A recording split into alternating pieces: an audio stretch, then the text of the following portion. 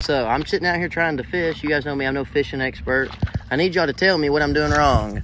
Got the fishing pole out here. I'm not totally sure. I'm being calm and quiet. I got the windshield wipers turned on my boat. I'm not real sure if that's what might be scaring them away, but for some reason, it's not. I'm not catching. I'm not getting any bites. If you guys don't mind to help me out. I even rolled up my windows so the fish weren't maybe swimming off in there, but for some reason, I'm not catching nothing. I need you guys to slide up, give me some answers here. I'm trying to catch some fish today.